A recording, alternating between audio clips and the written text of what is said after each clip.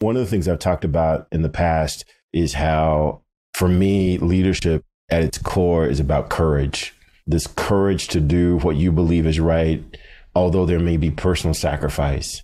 There seems to be at times, whenever you see things fall apart in whatever the setting might be, when you see things fall apart, I often go to, it's a failure in leadership. There's a lack of courage here. That's why these things fall apart. When have you seen something fall apart because the person in charge or the players involved didn't have the courage to do what they were there to do because of some other reason?